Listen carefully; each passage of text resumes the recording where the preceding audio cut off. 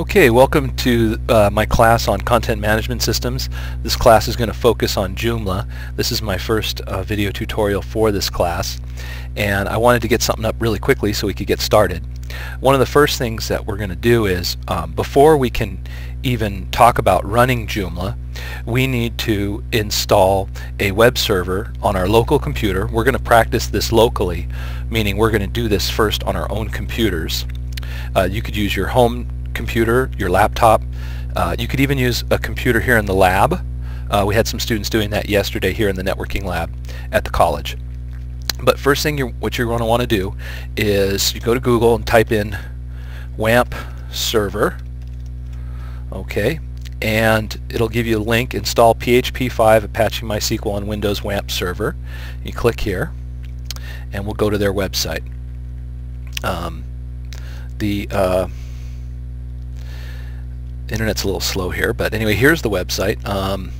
You'll see Apache. It tells you what to do. Apache MySQL PHP on Windows. We're going to need this to practice running Joomla locally, our content management system locally. So number one, it says download the latest release of Wampserver. You can add stuff later.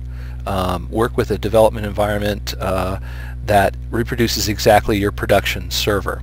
What that means is you can basically practice on your home computer what you would do on your web host if you had a shared web host or a web server that you paid for, like GoDaddy or some type of service like that.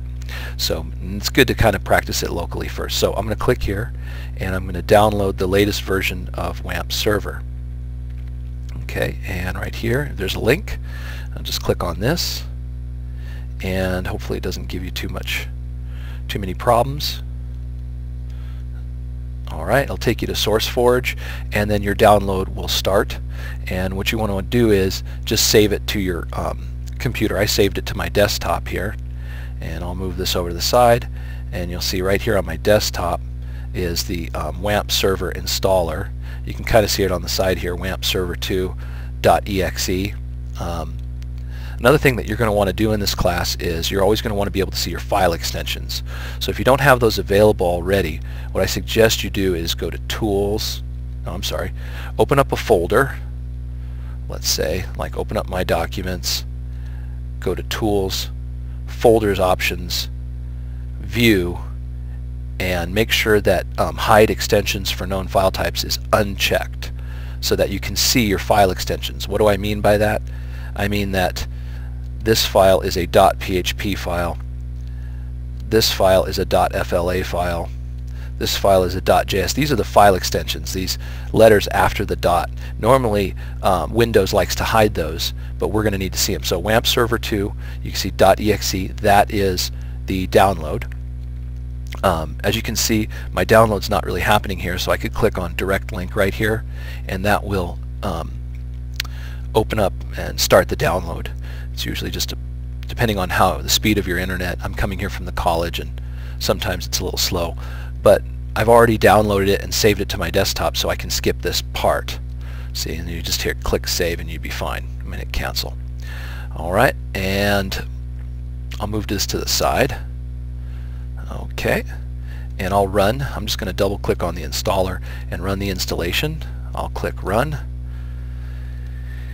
And it's pretty self-explanatory. Just hit next. I'm going to accept the agreement. Next. The default installation is usually pretty good. It's going to go in the C drive in a folder called Wamp. That's fine, so I'll hit next.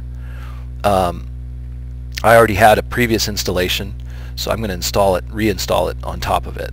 Alright, I'm going to create a desktop icon and a quick launch icon. Hit next and hit install, and now it's going to install the program. Now what this is Wampserver 2. What it is, Wamp stands for Windows, Apache Web Server, MySQL Server, and then PHP. So this is also in the appendix in your book by Barry North on Joomla. There is an appendix that shows you how to install Wampserver or Wamp 5, depending on what version of the book you bought.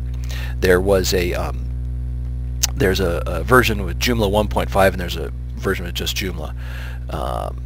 Firefox has been detected. Yes, I can make Firefox my default browser. If you don't have Firefox installed, that's fine too. Eventually we'll install that. And specify the SMTP server. I'm just going to leave this blank for now. If you wanted to, though, you could put your email address in here. That would be fine. And I'm going to hit finish. Alright, and now Wamp is installed. Okay, and I'm going to show you a little bit about that. We're going to need to see our task manager to take a look at how Wamp is working. Let me see if I can open this thing up here. Wampserver 2, okay, it's running. I'm going to have to make a next movie to talk a little bit more about Wamp. If it's installed correctly, what you should be able to do is open up a new browser window in Internet Explorer or Firefox, type in localhost and hit enter. That's localhost, and you should see a reply from your web server that it's running, Wampserver. So with the configuration file. We'll talk some more about this in the next movie, in the next video.